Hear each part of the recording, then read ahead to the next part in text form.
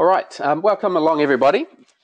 My name's Clint Greaves from Real Estate Investor, and we're very lucky to have Dr. Andrew Wilson, the Chief Economist from Domain Group, joining us tonight to do an Australian-wide and in particular capital cities market update as of right now. So Dr. Wilson's got a lot of interesting insights in terms of what's been happening in the market and also some of the key trends and therefore things to look out for and opportunities that we should all be thinking about as part of what's happening right across the country and in some of the specific markets right across the country. So we've got a lot of content that we're going to cover off this evening, and I want to say thanks very much to Terry Shear, Australia's leading landlord insurance specialist, who have enabled the session tonight to happen. So tonight's session has been facilitated and arranged thanks to the good people there at Terry Shear. So thank you very much for that, guys.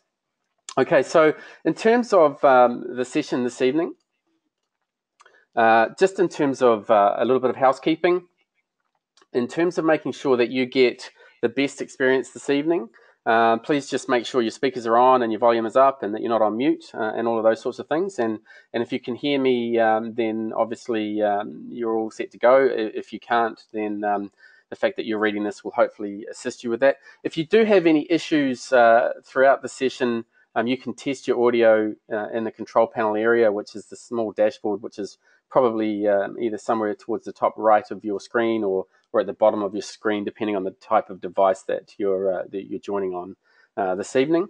In terms of getting the best quality feed, internet speed is really important, and your internet speed is important. So if you turn off other applications that you have on your device, things like your email or Skype or online backups in particular, basically the faster the internet, the better the audio quality that you'll receive.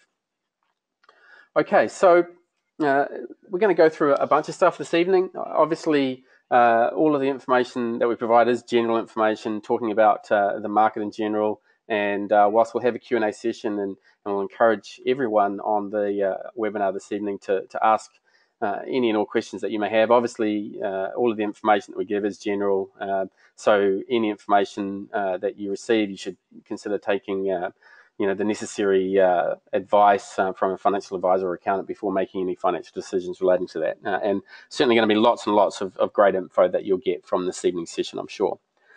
So just by way of background, my name is Clint Greaves. As I mentioned, I'm the MD and CEO of Real Estate Investor. You presumably are a member of Real Estate Investor, and we have around 250,000 members right across Australia that utilise all our services. In terms of my background, I'm as well as running investor, I'm a real estate investor. I'm obviously an investor myself as well. I've been investing in residential property for nearly 17 years now. I've done a number of buy and holds, also things like renovations and a few developments and so on. Real Estate Investor, if you're not that familiar with us, we're a property investing focused tech company. We've been around for a little over, coming up 11 years now. As I mentioned, we've got 250,000 investors who subscribe for the various free membership tools, reports, blogs, information calculators that we provide, and the sorts of things that we're running this evening in conjunction with Dr. Wilson from Domain and Terry Shear. So Real Estate Investor is all about simplifying the investment process, trying to reduce your risks, save time, and really help you to create wealth through property investment. And we do that through pulling together a lot of resources that we've created ourselves, but also through partnerships with industry leaders like Domain, like APM Pricefinder, people like Xero from an accounting perspective, eChoice from a finance perspective, Washington Brown from a quantity surveying and depreciation perspective, and other partners like Your Investment Property. So it's really about bringing all of those experts together to provide a really deep and rich set of tools and resources to help you, whether you're an existing property investor or someone who's just getting started and that's interested in starting to invest in property and to build your wealth in the property market. And so I guess in a nutshell, Real Estate Investor exists to help people like you by providing the best advice, the best guidance, and products and services that enable you to create wealth through this whole process of investing in property. So what I want to do is jump straight in and introduce you to Dr. Andrew Wilson.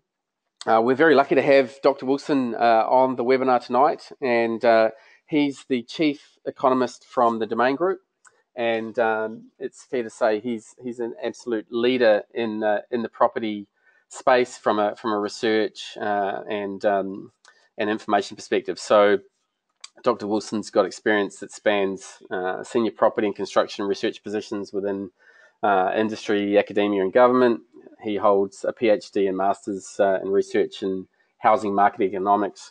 And as you can see on the screen, he's published research in various academic journals and industry publications covering a wide range of residential property and construction issues. And most importantly, I think he is Domain's chief economist and is working all day, every day on exactly what's happening right across the country in terms of the market. And so in terms of understanding key trends and some of the underlying drivers of those trends, certainly in my opinion, there's nobody better to share that information with you this evening.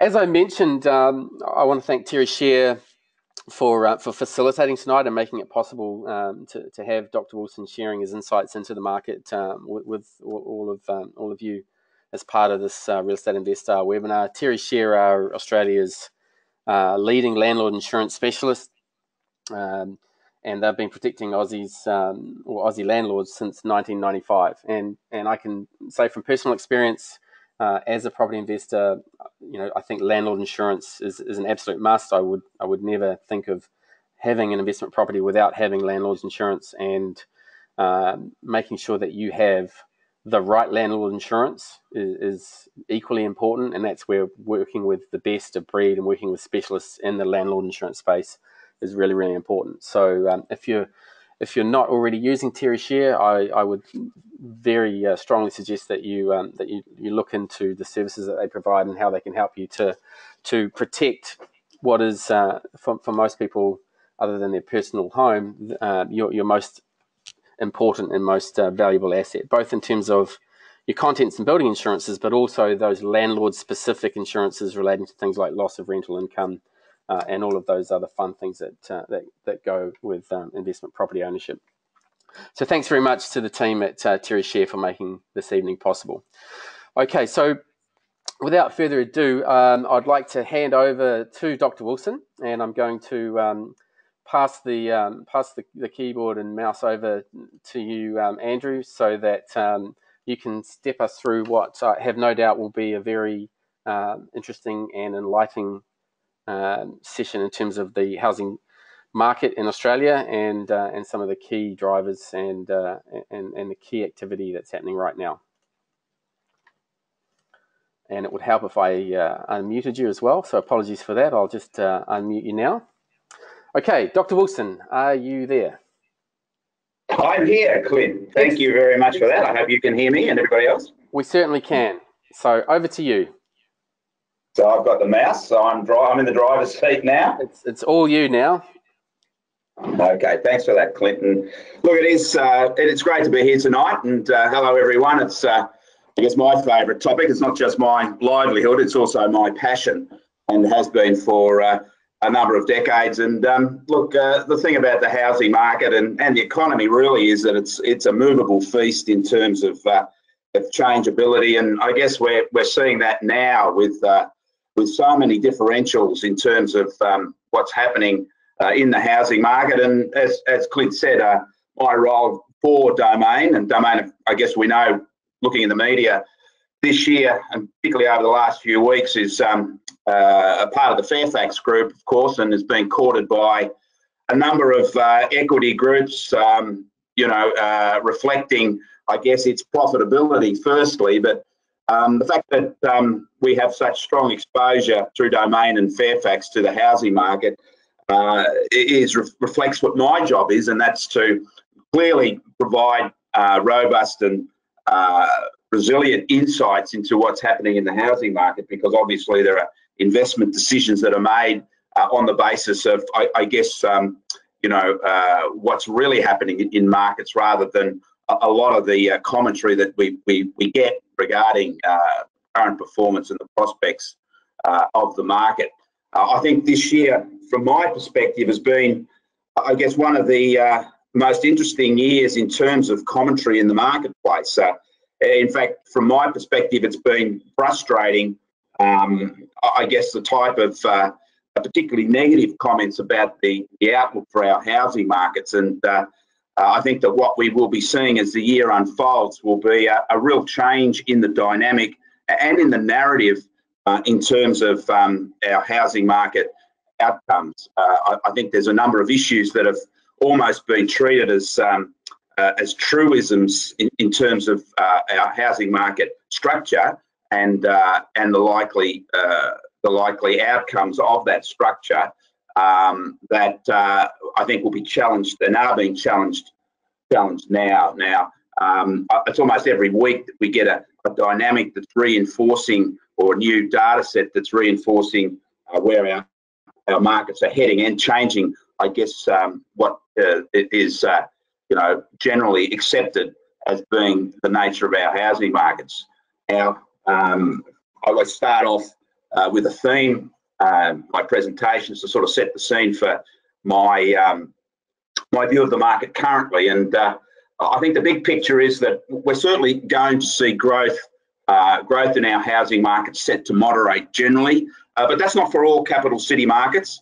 I think that, as we all know, interest rates are a key to our housing market performance, and I think that the outlook, the further we get away from the interest rate cuts of last year, and of course we had a cut in May and then in August, and that generally fired up the markets as it typically does, and we had a very strong finish to the year in most capital city markets.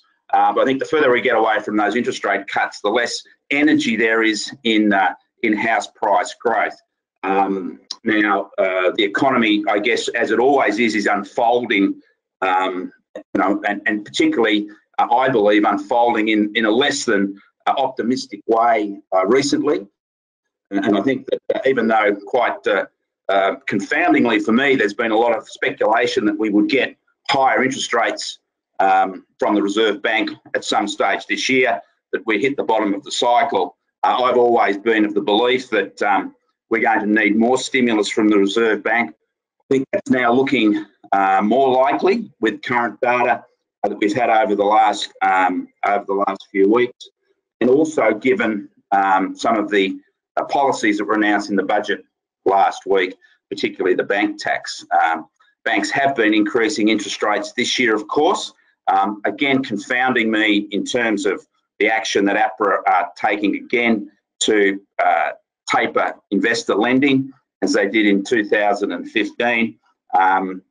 Again, these issues with one-size-fits-all ad hoc policies tend to reflect larger market dynamics and ignore what's happening in what is very much a disparate market environment that we have at the moment. And I think that a lot of these policies that are one-size-fits-all to cover all housing markets, such as getting banks to decrease the volume of investor lending, can cause more problems than they solve, if there are, in fact, problems to solve. So I think interest rates, of course, going forward are the key in terms of how housing markets will perform. I think even if we do get a cut in interest rates from the Reserve Bank, which, as I said, and I'll give you the reasons later, are more, I think, on the cards more likely now, I think higher interest rates, both from actions from APRA, the financial regulator, and also actions from the banks to offset the tax that they've now got to pay, as announced in the federal budget, will mean that it'll have basically a neutralising effect on housing market activity. But there are some other factors outside interest rates in some markets, I think, that will have a strong influence on market outcomes this year. So, growth set to moderate for most capitals. We'll see if the slide's working, and we'll go to the next slide. This.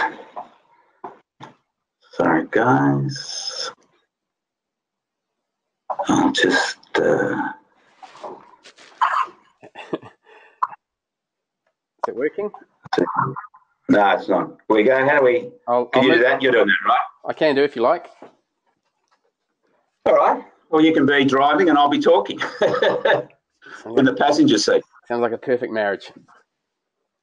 Look, it's this has been something I've done a little tongue-in-cheek recently with my sort of opening slide presentations, and I guess it's a little cheeky and a little ironic in a sense, but it does reflect what I'm, my frustrations in terms of just not the media narrative that we confront, but also what's now being accepted by our policymakers and regulators in terms of the nature of our housing market. And that's what I was saying, generally alluding to before. So obviously this is a quote from a classical novel about a particular person in the French Revolution called the Scarlet Pimpernel, right?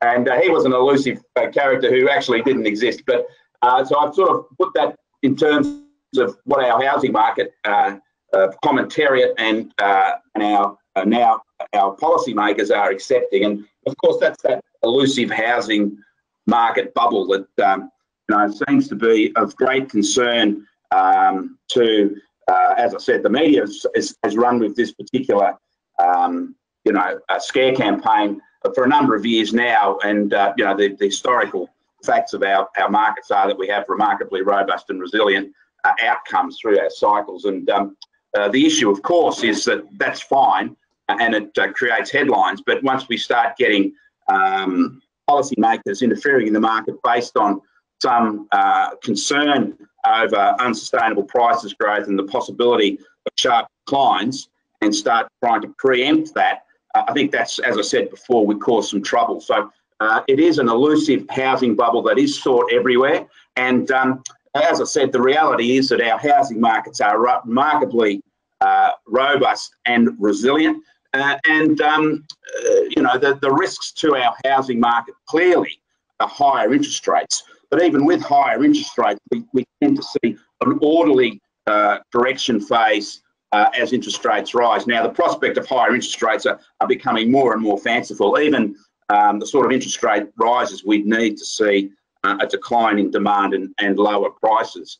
Even the banks, their increases in rates are at the margin. And even though they act to flatten housing market activity, there's certainly no sense of a steep decline. We'll speak about that in a sec.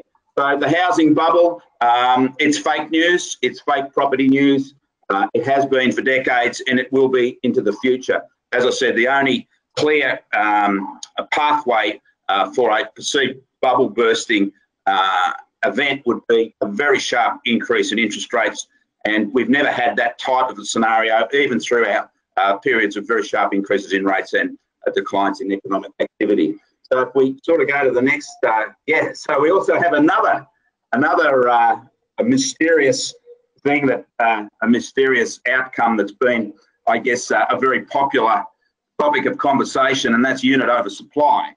I've never been an advocate or a supporter of the notion that that we're heading for some apartment glut in our major capital city markets. I think that's becoming very evident now that the unit oversupply concerns are very much misplaced, and that our markets, where we have had significant growth in apartment development, which of course is Melbourne, Sydney and Brisbane, and now we're now starting to see the reality of a continuance of undersupplied markets, and I'll talk about that later. But certainly the issue with oversupply, and we're seeing restrictions on foreign investors, foreign developers, as well as domestic investors, these issues are based on, or these policy solutions, so-called, are based on a sense of providing, of offsetting this supposed unit oversupply. And as I said, we're clearly seeing now that the Sydney market remains undersupplied. We're seeing the Melbourne market also no real sign of an apartment glut there. And there's also some early signs that the Brisbane market, which certainly has had supply move ahead of demand, is also now starting to quickly soak up available stock. So we'll talk through that shortly. But that's the general theme here. Is I think we've got to look at the issues that would cause investors and property owners concern in terms of, I guess, the narrative of what we have in almost accepted as the nature of our housing markets, but in fact, the reality is they remain remarkably stable and resilient. So, and that's the caption of the next slide, which tells us that Australian capital city housing markets typically have synchronised orderly growth and correction phases. And if I could just sort of add why we have this robust housing market and this resilient housing market, it is basically because of interest rates.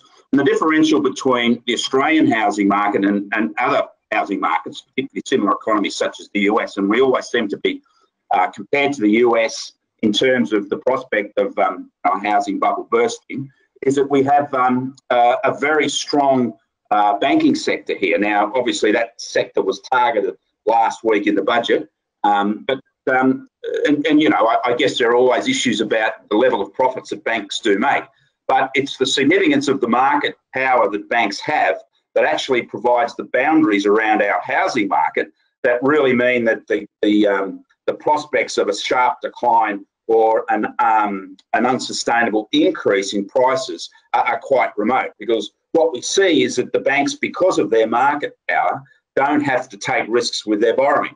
And that's why even in the strongest market conditions, banks won't lend more than that, typically that 80-20 LVR, and that they won't allow you to repay more than 25% of your repayments from your income. And what that does, of course, is it creates a risk-averse environment for our lending, for investor or owner-occupier lending, which means that, you know, in a rising market particularly, you know, we can't take the risks with purchasing, trying to get advantage into the marketplace by having a higher loan-to-valuation ratio or repaying a higher proportion of our income with our repayments.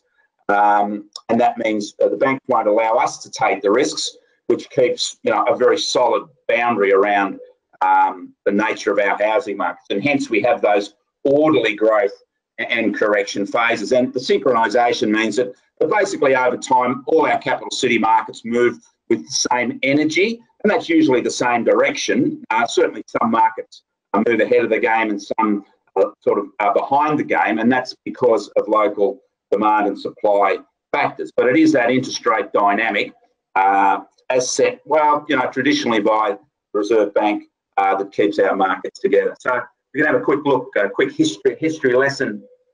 And look, if we just look at a model, this is my model of housing market dynamics. If we can just run that model, there we go. It's just a basic business cycle model. It's derived from those change points, of course, the peaks and the trough. It's not just an ad hoc sort of drawing. It's something that does reflect typically this cycle for our house prices with those trough and peak points. Of course, the important thing is our phases, nominating phases within that particular model. So we have a correction phase, and that's where prices start falling below a peak point. If we move below our previous trough point, we move into a contraction phase.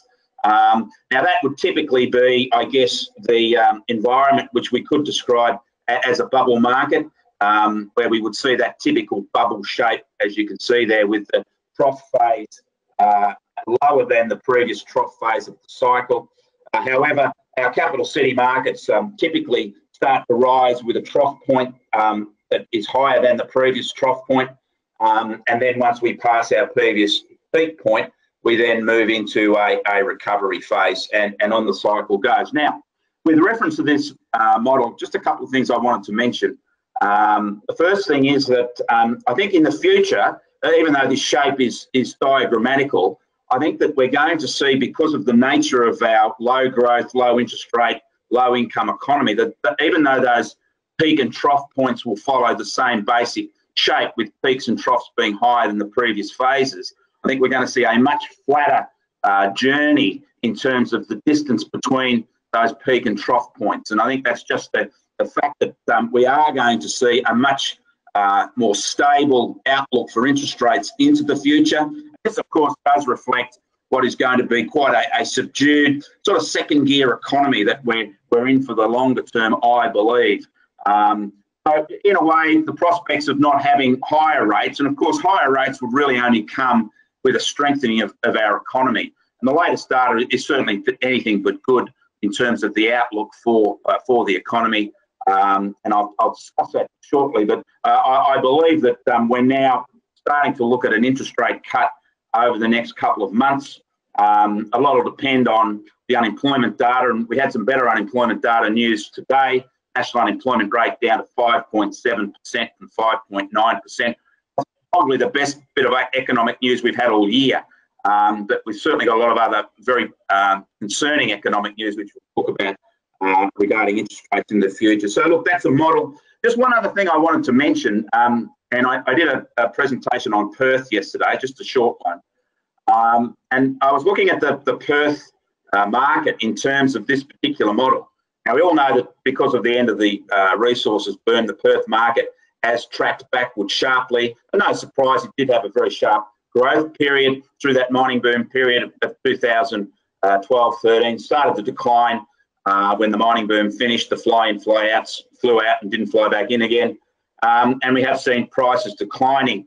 I was interested just in terms of the models to see whether that would hold true. In other words, whether the trough point of this particular cycle, the correction phase that Perth's in, would maintain itself or find a levelling off before the previous or higher than the previous trough point. Well, quite interestingly, the data that we've run just over the last week shows us that it looks like the Perth market is now finding a consistent bottom. So its trough point looks like being reached certainly this year. I'm not suggesting we're going to see any strong prices growth because the economy is still underperforming, but I thought it was interesting that sort of tests that model theory in reality about that trough point being higher than the previous trough point. It sort of eliminates any sense of it there having been a sort of a Perth bubble. But there's no doubt that trough point in Perth is now starting to flatten out, and it's considerably higher than the previous trough point, which was in 2011. So quite an interesting reflection on that particular model. We'll talk about Perth a little bit later on. So a model there, I think it's quite a positive way of explaining how our markets perform. And if we look at the reality, we can see a similar thing. So if we could go to the next slide, that would be good. So let's have a quick history lesson here of our recent capital city prices growth. Just quickly, 2011, we saw prices down. We had higher interest rates there. And of course, that was a part of a growing economic environment. The Reserve Bank put up interest rates.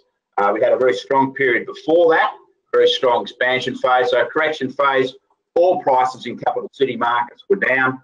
2012, which is the next slide, we saw interest rates start to rise. And of course, that saw prices stabilising. And affordability had improved, of course, with lower prices from the previous period and lower interest rates. But the response to those lower rates was generated by local factors, the rate of growth. And it was quite interesting, and I think this is instructive for Melbourne market, particularly this year, coming up on July the 1st, and something else I'll discuss later, was that we saw Sydney break clear of the pack. Sydney had a very strong 2012, and the reason the Sydney market, I guess, leapt out of the blocks with those lower rates was that the state government announced that it was going to change the stamp duty treatment for first home buyers from new and established to just new. But there was a cut-off period at the end of the year, and what we saw was a rush into market for first home buyers take advantage of the changed conditions until they until the end of the year when they would or when they came into force before they came to force at the end of the year. And what we saw then was actually the generation of the Great Sydney boom, because those first home buyers, thousands of them, rushed into the marketplace. They bought established properties. It created a ripple effect, and really that's where the Sydney price growth really generated from. Now, as you all probably know, from July the 1st this year in Melbourne, there will be no stamp duty paid by first home buyers for both established and new properties. So I'm expecting a similar rush to market from first home buyers in Melbourne in the second half of this year. Of course, it's the state government's plan to get more first home buyers into the marketplace. It will succeed. obviously, if we don't get a surge in first home buyers, it would show that there was no underlying demand there in the first place. So, but I believe we will see a surge in first home buyers, and I think that's going to accelerate Melbourne's house price growth through the second half of the year. And we will get that same ripple effect because we'll see a lot of those first home buyers, buying established properties, and that will activate changeover buyers. And I think particularly in that $500,000 to $600,000 price range, I think buyers will start moving up from there.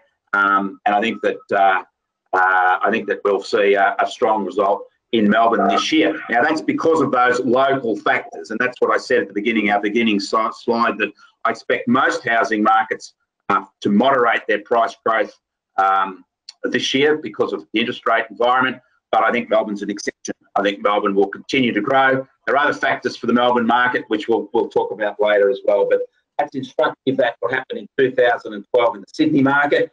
We may see the same thing occurring in Melbourne this year. So 2013, we had a sharp fall in interest rates, and of course we had prices rising right across the board with affordability improving. And of course, confidence is a key there in our housing market. Outcome both buyers and sellers, and buyers' confidence was certainly on the rise then. Again, local factors determined the rate of growth, and particularly smaller markets such as Canberra and Hobart weren't performing as well as the bigger markets because of local economic underperformance. So 2014, we actually had interest rates on hold through the year. Again, you can see the consistency of price movements into the mining boom becoming apparent in Darwin, and strong growth continuing in that Sydney market. But most markets still growing in 2014. 2015, we had interest rates rise early in the year, and then we had APRA acting to taper the market at the end of the year. So it was a very up and down market in terms of strong growth to start with lower rates, and then growth moderating at the end of the year when interest rates were increased for investors, and then they were increased for owner-occupiers as well because of new policies from the financial regulator APRA. But Sydney's still a very strong market, but we were starting to see clearly the end of the mining boom impacting the Perth and the Darwin markets. Last year, 2016, as I mentioned before, we started the year off with flatter growth because of that, those higher interest rates at the end of 2015. And then we saw interest rate cuts in May, and then a follow-up in August, and that certainly got the market up and running. These are year-on-year interest rate or price increases. So these aren't December quarter versus December quarter. This is the full year versus the full year. So you can actually see that the full year's median for Sydney in 2015 versus 2016. 2016 was only 4.1% higher because that took out the volatility of that lower price outcome at the end of 2015 and the high prices at the end of 2016. So in reality, the Sydney market prices only grew by 4.1% year on year last year. But Melbourne certainly broke clear of the pack last year with 7.4% year-on-year growth. Melbourne is currently still the strongest growing housing market in the country, and I expect that to remain the same. And we'll talk about those reasons. So this year so far, we have started to see prices growth flatten. And as I said, it's no surprise because further we get away from interest rates, the less energy we have to push up prices. There's no magic pudding for house price growth. It's either higher or lower interest rates. Short-term changes to tax measures can have an impact, but it's basically an interest rate story, as I said before. We saw certainly quieter growth in Sydney, 2.8% over the quarter. Brisbane down, but typically starts the year off quite slowly. Brisbane has a very seasonal override to the cycle with a quiet start to the year in Brisbane and a solid finish. Other markets performing quite well. Perth down by 1.8%, but that wasn't actually too bad a result, given that it actually increased over prices in Perth increased for the first time in 18 months over the December quarter 16. But we did see those markets, Canberra, Hobart, particularly, had been underperformers, starting to come back and very strong growth there, but they're coming from a bit of a way back. So next slide, we can see that over the past year, when we look at the December quarter versus December quarter rates, which, as I said, have that volatility involved, still very strong quarter to quarter or December quarter to December quarter results. and Melbourne well ahead of the pack with 15.2%. But let's remember that reflects a very low December quarter 2015 and a very high December quarter 2016. So next slide there. So if we remember our model to start with and we look at where our markets are in regard to their last peak of the cycle, we can certainly see Sydney's grown clearly ahead of the rest. And if we put all these numbers together onto the chart, our original chart, we can see where our capital city housing markets are positioned on the next slide. So the current cycle, we can certainly see that the underperformers have really just moved ahead of the previous peak point. It shows two things. Firstly, there's potential for upside. It hasn't been a crazy story about Melbourne and Sydney moving ahead of the fundamentals. They've in fact reached their fundamentals. So in a sense, they've been in fourth gear, whereas Canberra, Adelaide and Brisbane and Hobart have really been in second and third gear because of local factors. And Darwin and Perth clearly into that correction phase, as I said, but there's no doubt that we are now looking at a bottoming out, particularly of the Perth market. I think we're sort of the first ones to call that now anyway. As I said, it doesn't mean that we're going to see any strong growth soon for Perth, but it means that we'll start to see buyers moving back into that market in higher numbers because of perceptions of good value opportunities, which certainly there are with prices at 3 to 4 year lows. So there's some other important insights into the Perth market I'll talk about later. We're starting to see a flattening or certainly improvement in the rental market there. So our current capital city, the current quarter capital city markets, we can still see that that price growth has translated into high prices. Sydney well ahead of the rest, a median of 1.15 million and still rising. Not as strong as last year, but still rising. Melbourne 843. I believe the Melbourne median is on its way to $1 million median. I think that Melbourne is likely to reach that $1 million mark maybe around about the middle of next year. I also think the prospect, you see clearly affordability advantages are there in the other capital city markets. Brisbane's half the median of Sydney, and those other markets still. Canberra's grown quite strongly over the past year, but that had a very flat period due to local employment issues from the fiscal consolidation of the budgets in 2013 and 14, but that's been turning around recently. The big drivers in Melbourne and Sydney are people. We're having record migration into the Melbourne market at the moment, and I mean record migration, and that's what's putting a lot of pressure on the rental market, and certainly Sydney's also recording very strong migration. And we're also starting to see, which I think is very interesting, a turnaround in migration into Brisbane. I think that what we're seeing now is those affordability advantages, retirees, those looking for that northern lifestyle, are now heading back into Brisbane, to southeast Queensland. A lot of investors are starting to look again at the Brisbane market. Obviously, with higher yields and a lower entry point, that market is particularly attractive. But there's no doubt that from a significant decline in migration in Queensland from the end of the mining boom, and it was a significant decline. In fact, migration into Queensland got to 2-decade lows, so the lowest for 20 years. But the trend is now certainly reversing, and there's a lot of forward indicators that people are moving back into Brisbane. I expect that to continue, and that market to.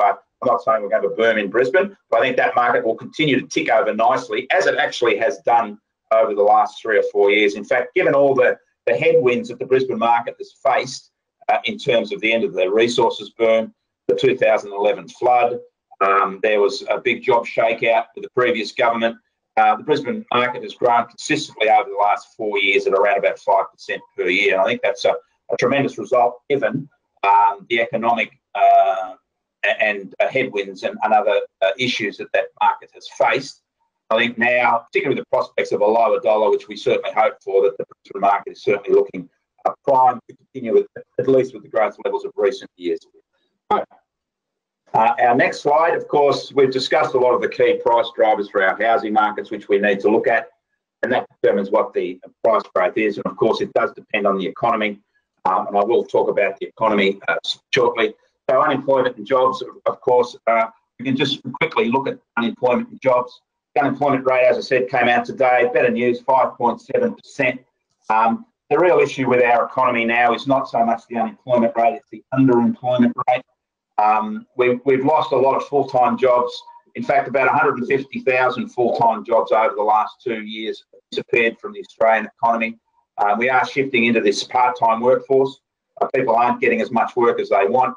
And of course, the offset to this new economy we're in, which we shouldn't be surprised at because the rest of the world is in this low growth, deflationary, stagnant environment, is that wages and incomes and profits are subdued. In fact, incomes growth is the lowest on record. And we had our income numbers out from the ABS this week, and it showed that incomes are up by just 1.9% over the past year, and that's below the inflation rate. So, in fact, prices are rising faster than incomes. And no surprise that I think the big news that we got out of budget week wasn't so much the budget, it was the fact that retail sales in Australia fell for the second month in a row. So retail sales were down in March, and they're also down in February. Now that's the first time since 2012 we've had consecutive falls in retail sales, and this must be a real concern for the Reserve Bank because it was consumer spending and consumption that was supposed to be the next driving force for our economy after construction. Well, of course, with low incomes growth, low wages, people are not inclined to spend, and the big growth markets in terms of prices, as we've seen, have been particularly Sydney and to a lesser degree the Melbourne market. So again, they're important for the future direction of interest rates. We've discussed tax policies. We've looked at. The last thing you want to be doing is trying to increase demand in areas where there's fixed supply. Now, any measures, reducing stamp duty, giving first home buyer grants, anything that's designed to increase demand where there's already demand is ahead of supply will only mean higher prices. Unfortunately, a lot of our policy outcomes now are being sort of playing to the mob, highly political solutions to, as I said, problems that the market usually fixes over time. So stock market is important too, and that's really gone nowhere since the GFC, our stock market. Population growth, as I said, is a critical point for our housing markets. We're starting to see, as I said, signs of a rebound into Brisbane. That will help. We've seen people, the lowest number in decades of net migration into Western Australia. Of course, that's impacted its market. Similarly, lower numbers in Darwin, but there's no doubt the population increases in Canberra, Hobart, Melbourne, and Sydney are driving house price growth and continuing to do so. Of course, new home supply. It's interesting. We've actually passed the peak of our approval cycle, and that's concerning as well because a lot of our growth has come from construction, housing construction. That's always the plan with lower interest rates, create demand, create the capacity for more demand for new houses means more jobs. And even though we've got more product to come through into our markets, both Sydney and Brisbane and the other smaller capitals, the approval cycle has fallen away quite sharply. In fact, in Brisbane, the approvals have almost collapsed for new product coming through. So when the existing stock is moved into buyers, there's not going to be a lot following on. I think those high yields in Brisbane reflect that that's a good value market at the moment, and those yields will only fall. And confidence, of course, is another key aspect to our housing market. In fact, that cycle model I showed you is basically confidence cycle as well. Obviously, confidence is low at the trough point of the market, and confidence is high at the peak point of the market, and that's the key to the Perth market. Once we see a bottoming of that market, we'll see confidence starting to return gradually to the housing market. Okay, next one. Interest rates we've discussed. You can see here quite clearly the relationship between interest rate movements and this is the real cycle, by the way. And you can see the correlation there between each capital city market, and you can see as interest rates fall, prices rise, interest rates rise, prices fall. That's the bank. The red line there is the bank interest rates. You can see a little bit of a divergence there from official rates, from bank mortgage rates. In fact, if you look at the red line where it's not dotted, that was at the end of 2015. That's when banks conducted that out-of-cycle increase in rates. And you can see, because the Sydney market on the scale is more pronounced, you can see the dip in the Sydney market with those higher interest rates at the end of 2015. And as I said, this is a clear reflection of where we will go, or the impact that higher interest rates, and they were from APRA, will have on our housing markets. And that's another factor that's pushing towards flatter prices growth this year, those higher rates as a result of APRA actions. So our next slide. Of course, as we always see, as prices grow in housing markets, that's another part of our dynamic. We see investor activity increasing. This is the national investor market. We saw it rising sharply as prices rose in 2015. Then we saw it dip with those higher interest rates from APRA, but we have seen a revival now in investor activity, and that's why APRA has acted again, because they're seeing the investor activity rising. And as I said, quite confoundingly, they believe that this is at some level a risk to the banking sector. I'm not sure, this is a real issue for me for a number of reasons. And if we go to the next slide, I'll sort of discuss the reasons here for these actions. And if we look at the whole share of investor lending in the whole of Australia, we can see that nearly 50% of lending is coming out of New South Wales. So we have interest rates rising across the board for investors, and yet most of the lending is coming out of New South Wales. I'm not sure the Perth investors and property owners or prospective investors are happy about having to pay higher interest rates for a market that needs some stimulus based on what is clearly a very Sydney-centric investor model. And you can see those levels of investment nationally are quite rational compared to the New South Wales market, where clearly most of the investor activity is happening, and that's clearly one of the reasons why that Sydney price growth is left ahead of the other capitals. So if we go to the next slide, we can see that in terms of the local market share, this shows again Sydney's very much an investor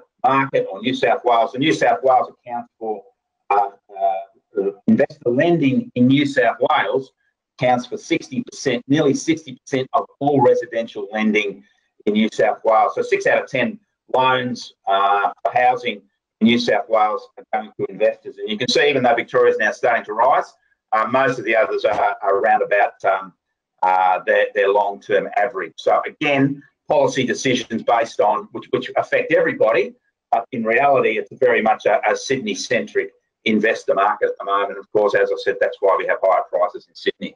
I believe over time, however, that economic circumstances will mean we'll get more appetite for residential investment. We have this low growth, low interest rate, low income economy.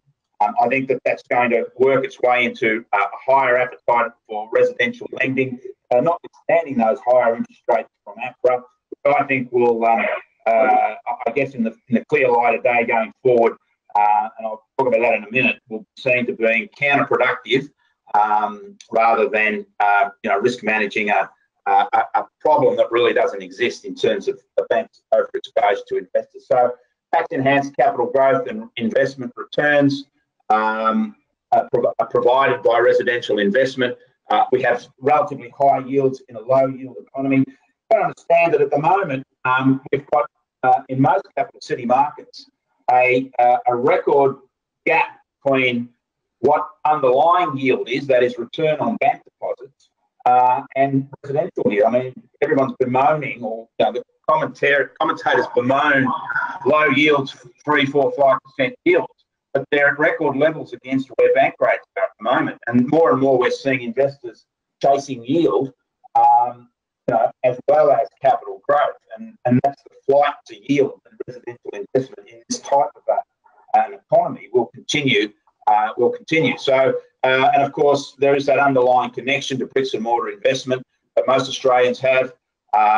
It's a preferential component in a mixed financial portfolio. The options such as the stock market are certainly underperforming and volatile. We've seen changes to superannuation, which are making and some changes promoted by the Labor government, or the prospective Labor government, the Labor opposition, in terms of not allowing self-managed super funds to invest in residential property, which are quite, again, confounding. Given that there's plenty of appetite from superannuation, many super funds to borrow or to purchase residential property, and there's really no risk there because it's quite a tight lending environment. And of course, the big picture is really, in terms of capital growth going forward, that all our housing markets remain chronically undersupplied over the medium term. We're seeing tight vacancy rates. Vacancy rates are tightening everywhere. Even the Perth market is now starting to see its vacancy rates tighten. I was surprised when we ran the Melbourne vacancy rates for March, that the unit vacancy rates dipped sharply under 2%. I thought there might have been some issue with the modelling. I checked it out, it was okay. And then I looked at the April vacancy rate data and it validated it was even lower. So again, the Melbourne market, the Sydney market are clearly running out of rental properties, and we've had some quite disturbing increases in rents. Melbourne rents and Sydney rents up 5% over the past year. Vacancy rates are now below 2% in Melbourne, in Sydney for both houses and units, and in Melbourne they're well below 2% for houses and units. And the prospect for higher rents are certainly continuing, particularly given that we're losing rental stock through a couple of factors. Firstly, a lot of our new apartments are remaining empty. The government are actually try to enforce properties to be occupied. Good luck with that. I'm not sure that'll work at all. And the other point is we're also seeing Airbnb suck out permanent rentals from in holiday and business rentals, and that means that rental markets will continue to be chronically undersupplied. Means higher rents, and that means obviously steady rental returns into the future because the rental market is clearly undersupplied. So first home buyers, of course, are the victims of higher prices typically, and we really are seeing, and this is driving, of course, demand for tenancies. New South Wales has the lowest level first home buyer activity in its history. There's nothing's going to fix this except more houses. That's the only clear solution for bringing first home buyers back into the market. It's not to give them handouts, it's to provide more housing. And if anything, the government's acting to roadblock supply, particularly from investors. And as I said, it's quite confounding. But the New South Wales Sydney market is really heading towards being an investor market permanently because of the roadblocks that to first home buyers. The economy, we've sort of discussed the economy broadly, but this is last month's unemployment rates. This is part of the issue, which I think is still there, even though we've got a better result today. Unemployment rates are higher. The March data, we'll get the April data out next week, but unemployment rates are higher or the same in every capital city market March this year compared to March last year. Sydney's still clearly the strongest capital city market, very strong economy, the Sydney economy of the major economies. The Melbourne and Brisbane markets, Brisbane's picked up a bit. That's a volatile market, but needs watching. But that Melbourne unemployment rate is reflecting very strong demand, jobs from surging migration. And of course, the Perth market still has its challenges with that very high unemployment rate. But at the end of the day, these numbers, I believe, have to improve, or it's a no-brainer for another key driver of lower interest rates from the Reserve Bank. Next slide, thank you. And of course, we're seeing the correlation of that with actual jobs growth declining, and we can see that in the resource markets are still struggling. But the interesting thing is Melbourne there, despite higher unemployment, jobs are growing, and that's a clear sign that of surging population, surging migration into Melbourne, and that's a key driver of housing market activity. So briefly, the economic outlook going forward, just finishing up now. Our economy does remain stagnant, real second-tier economy. As I said, the future's certainly still cloudy. The jobless rate is mixed, chronic low inflation, wages and growth. The Reserve Bank remains positive in the economy, but I think that rate cuts are still possible. Inflation, jobless are the key, but they'd be very worried about those retail sales figures.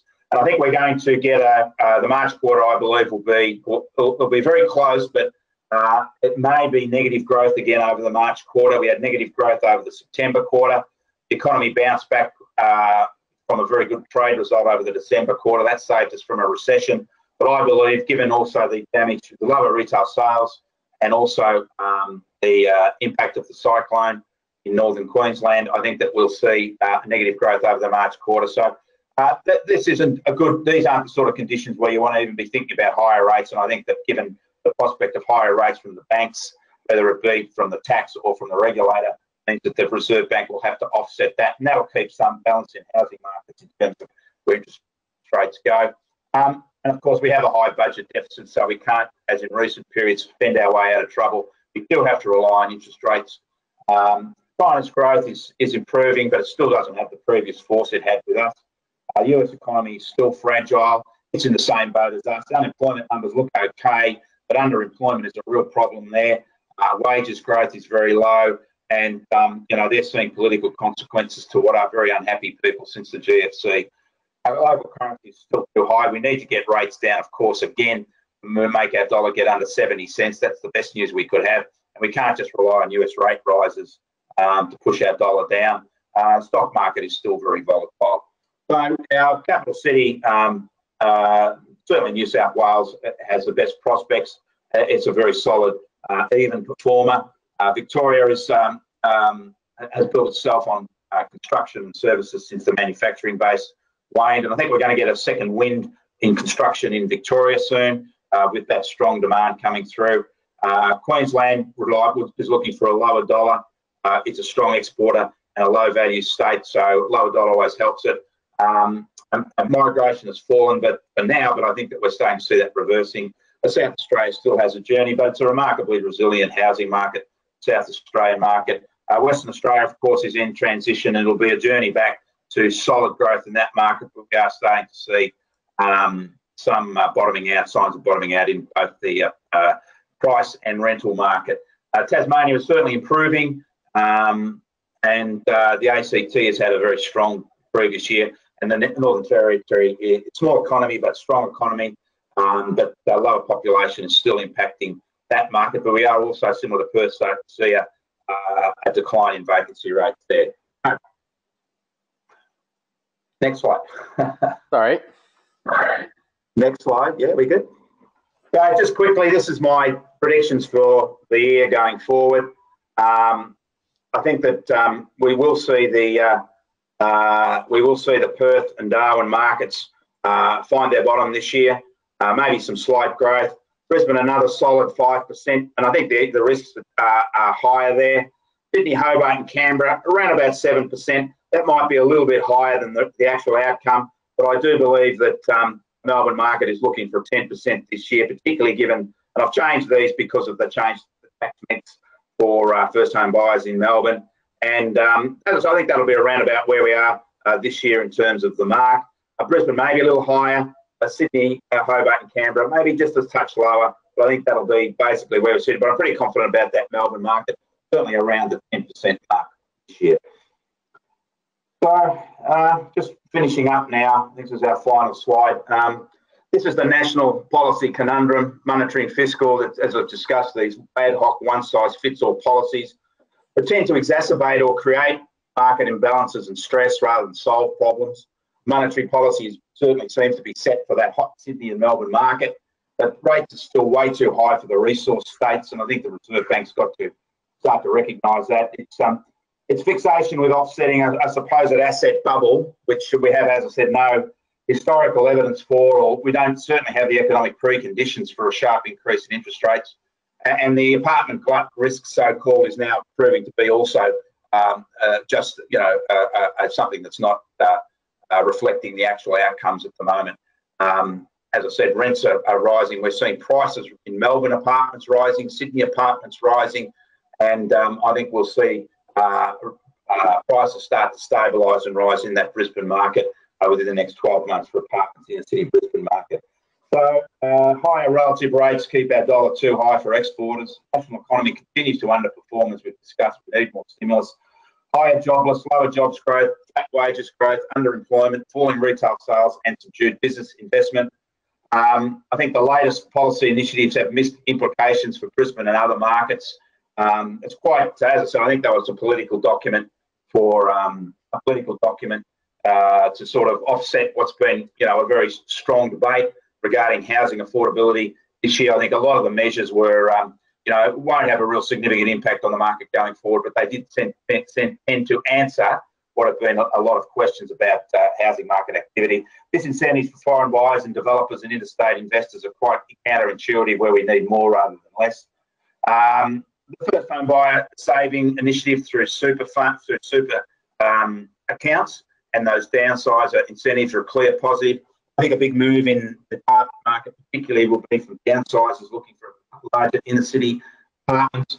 I think developers are now gearing up to start to provide, rather than small one-bedroom and studio apartments, they're now looking to take advantage of a surge in downsizer activity, and their floor plans are changed to 2 or 3 bedroom outcomes. The bank tax will likely be passed on through higher rates. I don't even think there's a question mark that needs to be there. Other initiatives, as we've said, are designed to quell investor activity in Sydney market, but what about the rest? The budget sting, of course, was when we looked at the forecast for jobless growth in the dollar, they were downgraded from the mid-year review over December. So the mid-year budget review in December was obviously optimistic, and since then they've been downgraded. As I said, our Australian economy is stuck in second gear, and just like the rest of the world, and that's the point now. We've moved out of the resources boom and we've joined the rest of the world in terms of this, what I believe will be a long-term stagnant economic environment. Now, don't get me wrong, I'm not negative about the prospects for the Australian economy. I think that they're as good as anywhere, but we just can't expect that roller coaster boom and bust scenario. Strong growth, higher interest rates that we've had over the last 2 or 3 decades. We're in for a much flatter but still positive outcome. But I think we've got to get policymakers singing off the same songbook here to make sure that we get that outcome. So as I said, I think unless there's an improvement in those economic conditions, and I don't think there will be, the bank will have to cut rates regardless of those Sydney and Melbourne housing markets, and to offset higher rates from those sort of rebel banks. But as I said, I've been concerned that a lot of the narrative in terms of official interest rate setting seems to be focused on housing market activity. At the end of the day, really, it's only that Sydney market that's got any semblance of having moved beyond its fundamentals. But in fact, I'm releasing tomorrow the latest affordability index for the Sydney market, which looks at the proportion of the average loan repayment in terms of the average wage, the average household income. It actually shows that the affordability index has fallen over the March quarter, and it's now below 90 and 100 being the average over the last 2 decades. So there's really no signs on any other measures, rational measures of affordability problems in that Sydney market, and that it tends to be the focus of a lot of the narrative in terms of overheating housing markets and the need, not to cut interest rates to create even more energy there. So, I think that's it. Excellent. Thank you. I think we've sort of have gone way over time. No, that's okay. I've had our friends from Adelaide typing in a question just relating to this slide. Yep. Where do they sit on this slide? Oh my God! Apologies for that. No, I think the Adelaide one fits in quite nicely with Brisbane. Apologies for that one. God help me. I think that's my first blooper for a long time. But yes, no, Adelaide will remain around about that 5% mark. The only difference from Adelaide, and I think that's a very good result anyway, because of the nature of the local economy, as we saw that economic data in some of the previous slides. The Adelaide unemployment rate remains at around 7%. But I'm always very positive about the Adelaide market, because I think the confidence there, as we know, rises and falls with the cycle. It's one market that's perhaps a little counter to that confidence cycle, and it just keeps on sort of keeping on. In fact, there's some very good opportunities there for, I believe, with those high-yielding investments to the north of the city. But look, unemployment's still a problem in the Adelaide market, but I'm pretty confident that that'll grow similar to Brisbane by around about 5% this year. So apologies for that, everybody in Adelaide. You do exist. I was there 3 weeks ago. Oh, well, look out next time you arrive at this report. Yeah, it's all good, mate. Okay, Excellent. Well, thank you very much, Andrew, and thanks My everybody pleasure. for joining. What we're going to do now is we're going to do a Q&A session. I know it's just come up just over the hour, so for those people that do need to head off, I just want to mention again to thank Andrew for all his insights and information, and also to thank Terry Share. And as I mentioned, if you already own investment property and you don't have landlord's insurance, I would strongly suggest that you go and find out a bit more at the Terry Share website, which you can see on the screen there. And certainly, if you're looking at buying your next investment property, which I know a number of you will be, one of the things you need to make sure that you do um, before you settle is to get your landlord's insurance in place, which Terry Share can help you with. So thanks very much to them, and jump along to the Terry Share website that you can see on the screen there to find out more. Okay, and as I mentioned at the top of the session, from a Terry Share perspective as well, with all the info that we've provided tonight, it's obviously of a general nature, and make sure you do your own inquiries before proceeding with anything.